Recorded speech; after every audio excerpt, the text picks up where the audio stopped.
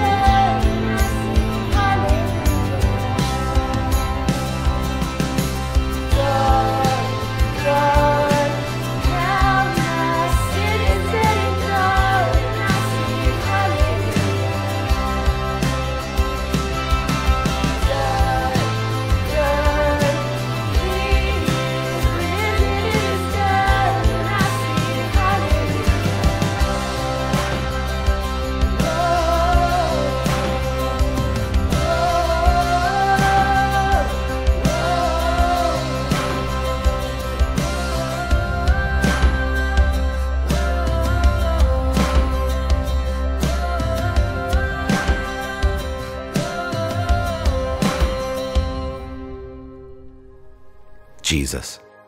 Jesus. Jesus. Jesus. How sweet the sound, how magnificent the name. How miraculous the sacrifice. That changed the world forever. Celebrated as the King with cheers, excitement, laughter. He's coming. He'll save us. But then the darkness knocked on his door. He opened it. He let it in. He didn't save himself from torture or death. This was his blood. This was his body. Poured out for everything I'd ever done. He was laid in total darkness. We were alone, without hope. We thought it was over. Until it wasn't. Until it wasn't. Until it wasn't. There is no grave that can hold him. That immovable stone moved. Dark grave. Filled with light. He came back for me. He overcame everything I couldn't. My sin. The grave meant for me. The penalty that I was supposed to take. The end of me. Now has a beginning. His triumph. His death. His reign. His heart. He conquered death. And the miracle that was meant for the whole world.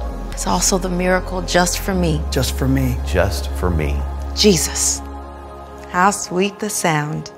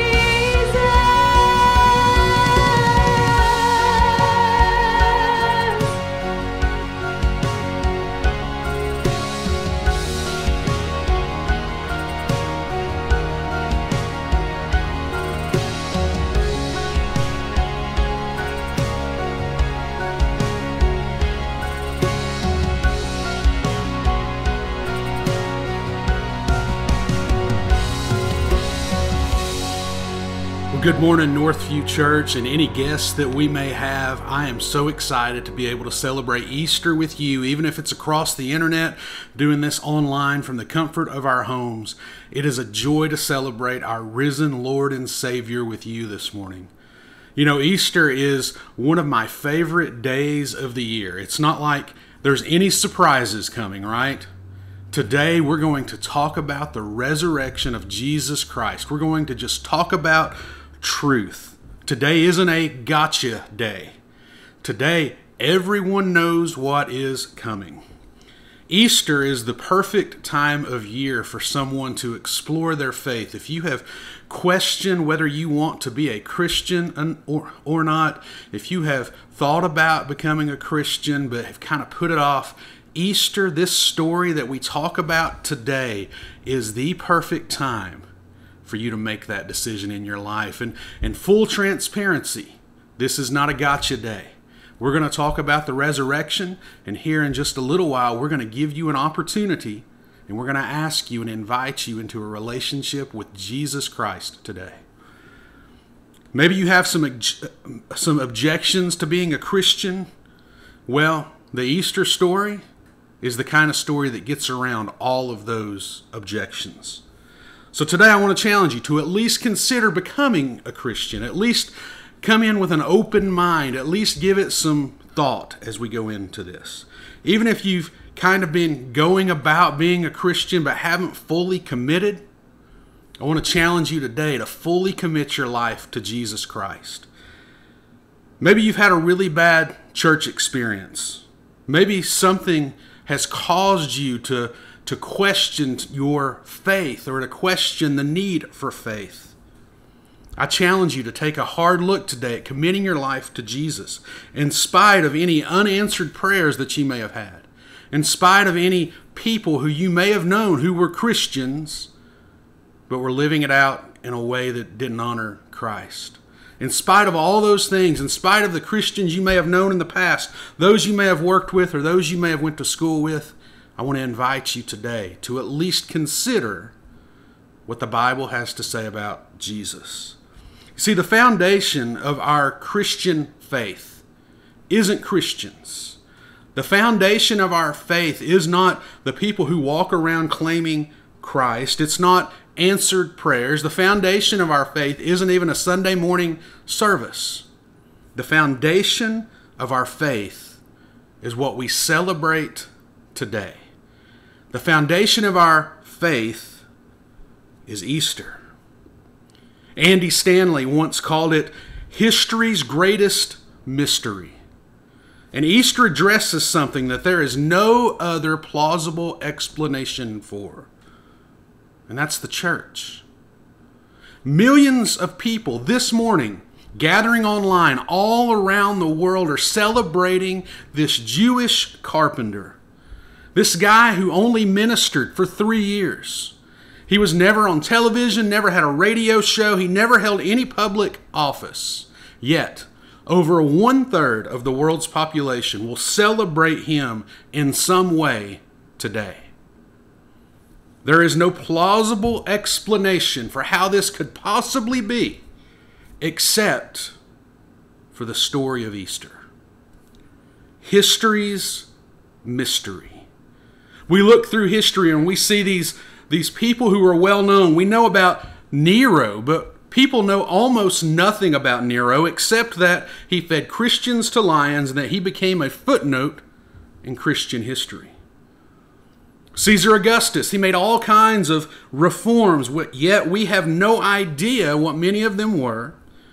But on every Christmas, we speak his name and we read the story of the birth of Jesus. He became a footnote in Christian history. 300 years after the crucifixion, with no Bible to reference, with no Sunday school lessons to go by, how did the church survive? How did the church survive the persecution of Rome? It is a great mystery. Romans and Jewish leaders ganged up to stomp out the Christian movement. No more Roman Empire exists, though. And there are far more Christians in this world than there are Orthodox Jews. So how did it survive? It is a mystery. And the answers to these questions is why you should consider really committing your life to Jesus Christ today. All movements have things in common. Movements begin with a charismatic leader. And when that leader goes on, whether it's death or locked up in a prison, when that leader is no longer available, his followers take hold of that. And they continue with the message of that leader and that movement. When they die, their followers pick up the burden of leadership and keep their teaching alive. One would assume that that is what happened with the early church. One would assume that was the case with Jesus, that his followers picked up after his death and they continued, that they fought to keep the dream alive. But that isn't the case with Christianity. There is no serious historian who embraces that theory, who says that the followers fought to keep the dream alive after his death. And that is why this is such a mystery in history. So how did it happen? How does the church survive for all of these thousands of years? It doesn't fit the typical paradigm of a movement because Jesus' message was a problem. The first problem with Jesus' message was that he didn't advocate for liberation of the people. He didn't come along pushing a revolution. His message wasn't unique. His teaching was on love, and it was based on the teachings of the Old Testament. The newer aspects of his teaching were impractical. Pray for your enemies. Pay taxes. He gave guidelines for marriage. All of these things in a society that would seem impractical. His message wasn't appealing. And it affirmed a Jewish law. There was nothing unique about it. There was no revolutionary theme. There was no overthrow language to what Jesus was teaching. And the second biggest problem with his message is that it revolved all around him. He never called on his followers to trust in his ideas. He never taught and said, these are the things that you should trust in. He instructed his followers one thing: trust in him. This makes the rise of Christianity totally unexplainable. It is not the way that movements have happened all throughout history. It is unexplainable were it not for what we celebrate today on Easter. You know, when you look at Jesus, it wasn't his ideas that got him into trouble. It was who he claimed to be.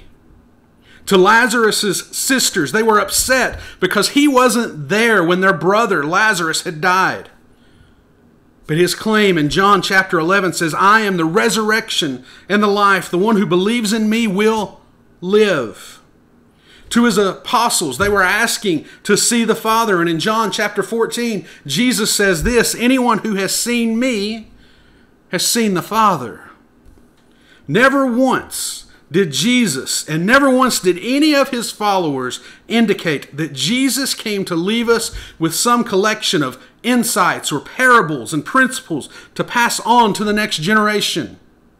None of Jesus' followers ever indicated or even implied that the reason Jesus came was to leave us some new teaching that we could pass on to the next generation. The problem was his message. Jesus did not come and try to start a revolution. His message was all about himself. And when Jesus died, their hopes died with him. The movement died. Jesus was the center of the message, and it just didn't make sense anymore if he was dead.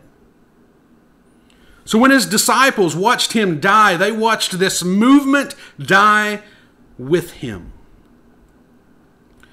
The mission died with him because, unlike anyone else, Jesus claimed to be the mission. When Jesus died, no one believed his message. When Jesus died, no one believed his claims. When Jesus died, the movement died. Even before he died, his followers, the ones who were committed to him, scattered. They were cowards. Peter, one of the greatest apostles in Scripture, Peter denied knowing him on the eve of his crucifixion. Just a few weeks before this, a few days before this, Peter said, "You are the Christ." Yet the night Jesus is arrested, he says, "I don't know him." Matthew, John, Luke, and Mark, they all share the same story. There are no heroes in this story. Nobody stood up for their guy. This is why that we believe their accounts of what happened. Because if they had made this up, someone would have been the hero. They would have made themselves look good. Someone would have been faithful. But Peter, the one who is known as the Rock, Peter was the least faithful of them all. Another thing we see here is that Messiahs don't die. The Son of God cannot be killed. You can't crucify the resurrection and the life. Yet, Jesus was crucified and died. The mystery of history is, how do we go from that scenario to one 300 years later when the Emperor of Rome declares Christianity to be legal and even becomes a Christian himself? The answer has nothing to do with what Jesus taught. Easter solves the mystery of history. On Sunday morning, after the Passover, we read this in John chapter 20. Now on the first day of the week, Mary Magdalene came to the tomb early while it was still dark, and saw that the stone had been taken away from the tomb. So she ran and went to Simon Peter and the other disciple, the one whom Jesus loved, and said to them, "They have taken the Lord out of the tomb, and we do not know where they have laid him." At this moment in history, as Mary Magdalene goes and finds this empty tomb, no one assumes a resurrection.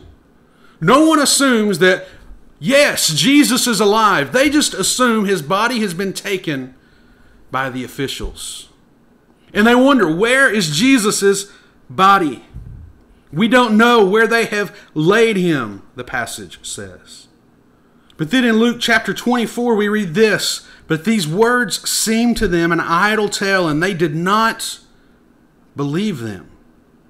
But something happened. And we read about it in John chapter 20. So Peter went out with the other disciple, and they were going toward the tomb. Both of them were running together, but the other disciple outran Peter and reached the tomb first.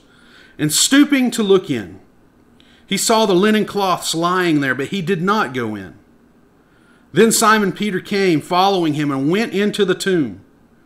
He saw the linen cloths lying there, and the face cloth which had been used on Jesus' head, not lying in the linen cloths, but folded up in a place by itself.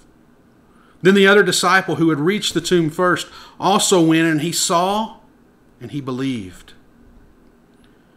And then Jesus appears to a couple of the disciples on the road to Emmaus.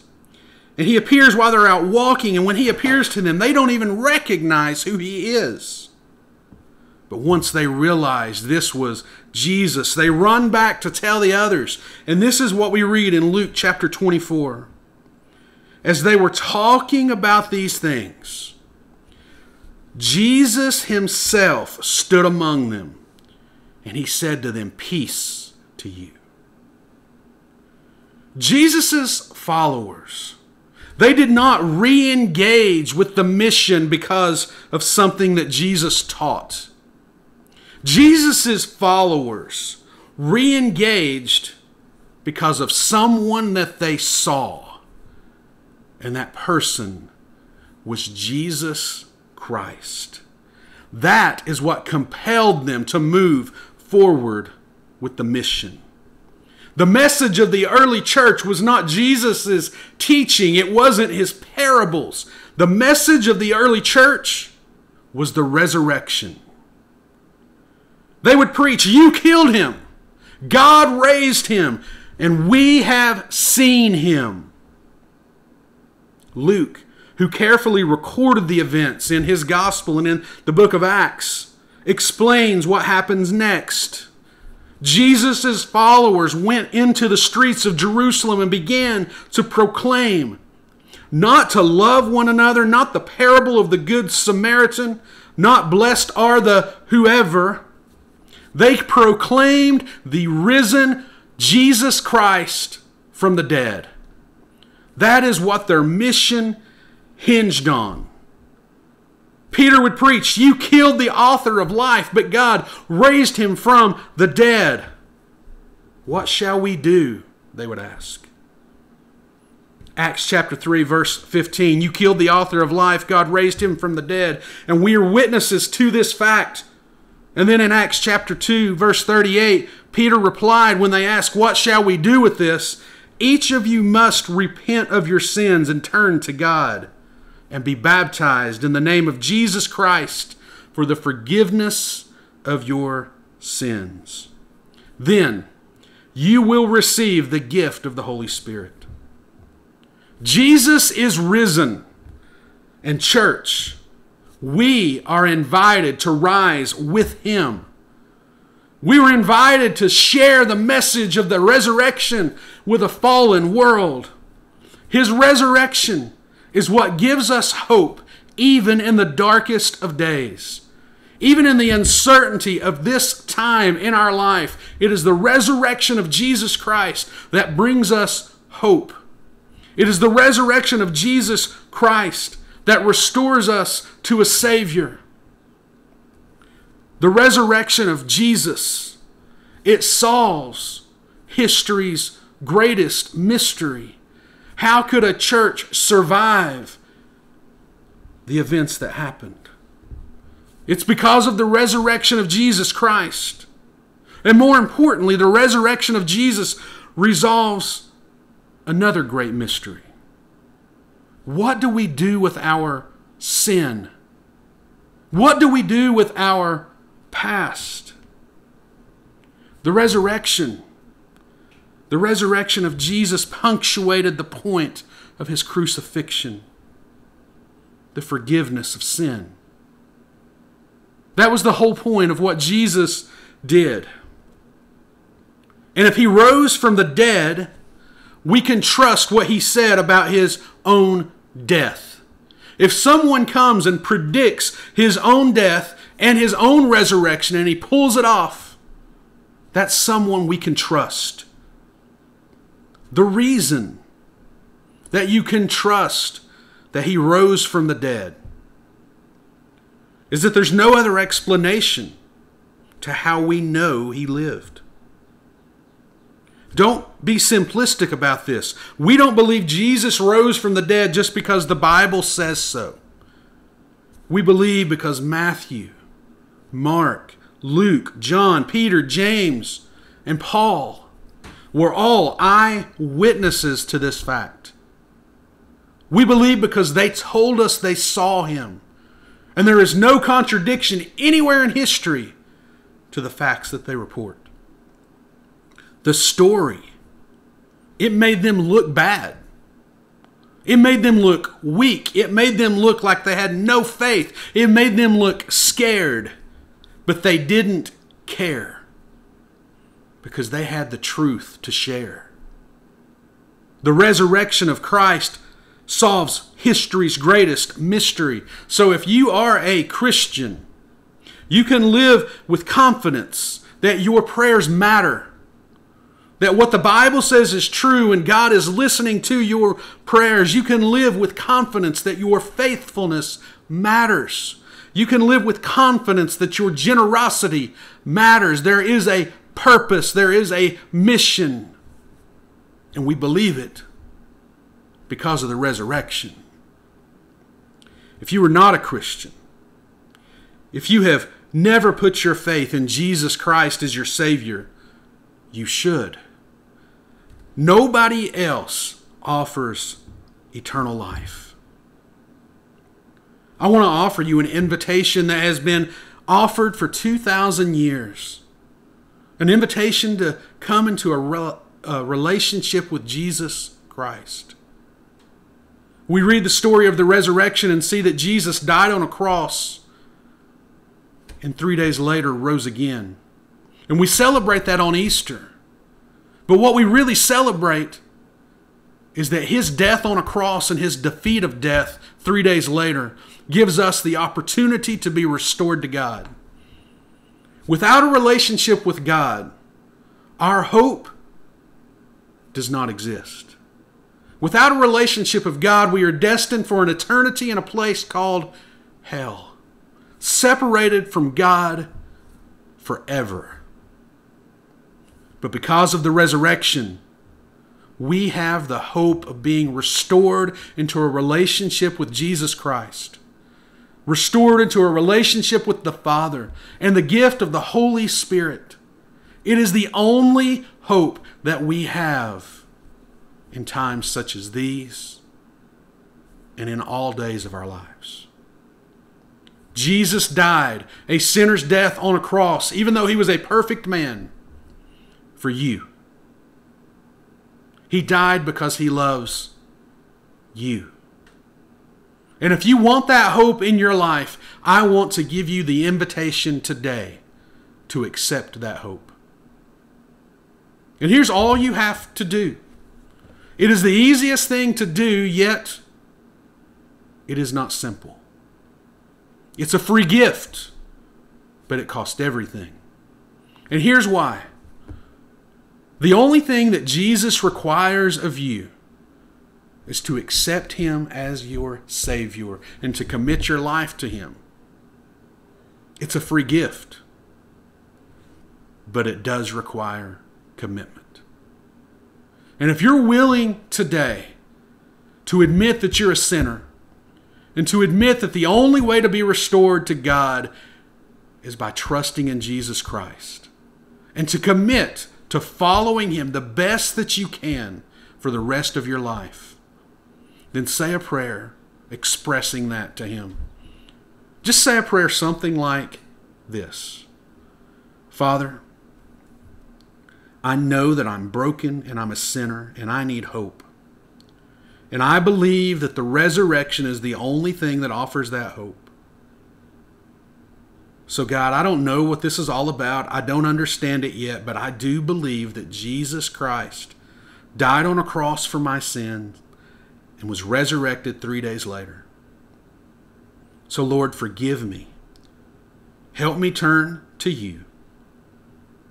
Help me to commit my life from this day forward to following Jesus. It's in his name. Amen. If you express that prayer for the very first time in your life, then you are restored into a relationship with Jesus Christ. And it's at this moment that you have hope for eternity. I ask you to share that with us, to let us know that you have made that commitment so that we can walk through the next steps of following Jesus with you. We're not going to blow up your phones. We're not going to drive you crazy. We just want to help you along the path. So if you would send us a private message on Facebook, just let us know your decision. Or if you would go over to mynorthview.church and click on I have decided and just let us know what your decision is today. We would love to walk through the next steps with you. As we close this morning, we want to celebrate the risen King, that death has been defeated. Megan's going to lead us in one more song. If you would join with us, and I'll be back in just a few moments. Alone in my sorrows and dead in my sin, lost without hope and no place to begin. Your love made a way to let mercy come in. When death was arrested and my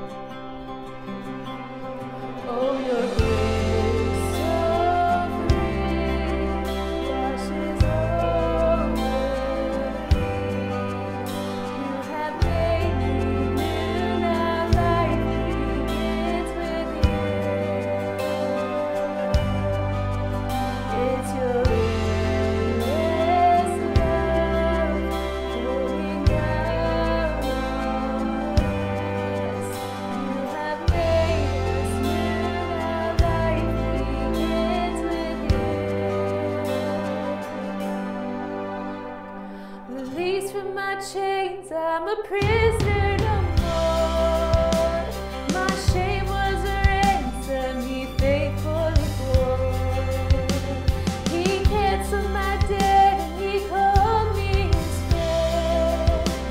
When death was arrested and my life began. Oh, your grace so free washes over me. You have made me new, now life begins with you. It's your endless love pouring down on us. You have made us new, now life begins with you.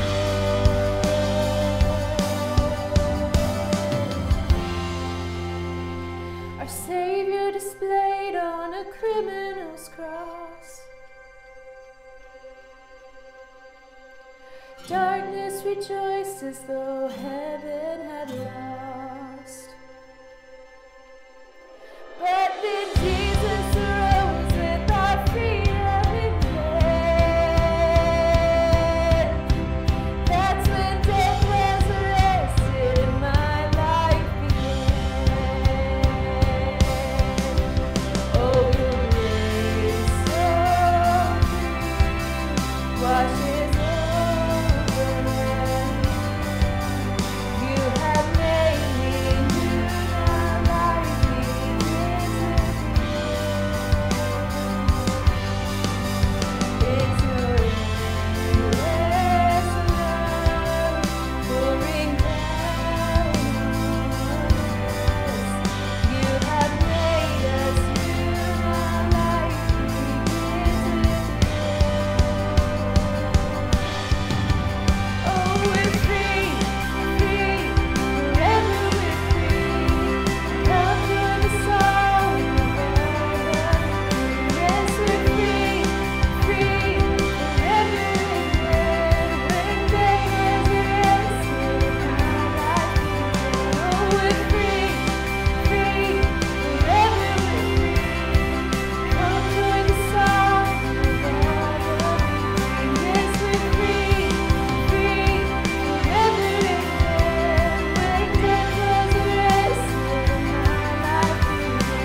When death was arrested and our life began. When death was arrested and our life began. As we close, we like to close with a time of worship through giving. We believe that giving of our first fruits, of our best, is the way that we honor God, and we believe it's required by God to give of our best. So this is a time where we take up our tithes and offerings, and usually during a service we pass a plate around, but we can't do that today, obviously. So we have three ways that you can give. You can give via text by texting any amounts you would like to give to the number 84321. Or you can go on our website, mynorthview.church, and click on Give, and you can give that way. Or you can mail us a check and do it the old-fashioned way to P.O. Box 488, Kodak, Tennessee 37764. And as you decide how you'd like to give, let me just share with you some of the things that we're able to do with what you give. Just this week, we were able to go and honor the heroes of this COVID-19 crisis at Children's Hospital. And we were able to share with them $500 in gift cards that'll get them a meal or coffee or an ice cream or whatever they would like at Chick-fil-A. We're able to we will honor some this week in our local community, some of those who are on the front lines of this COVID-19 crisis, some of the essential workers who are our heroes, keeping us going during this time. We're able to help with food banks to feed people during this time. And we've been able to set aside a fund for those in need of assistance, all because of your generosity, your giving, and your faithfulness to Jesus Christ. I'm going to pray over our giving this morning, and we'll be dismissed. Father in heaven, thank you so much for all that you have blessed us with. Thank you, Lord, for giving us the ability to give. So, Lord, from our first and our best, we give you our tithes and our offerings, and we ask you, Father, to use this money, use these resources to reach people with the gospel, with the truth and the hope of the resurrection. It's in Jesus' name we pray. Amen. I hope that even as you sit at home celebrating this Easter Sunday, that it is a great Easter Sunday. This should give you some time to focus on the Lord. So today, as you remember His sacrifice for you, don't dwell on His death. Celebrate His life. Because He is resurrected, we have hope. I can't wait to see you next week. I hope that you have a great week, and we'll be back here to worship with you next Sunday morning.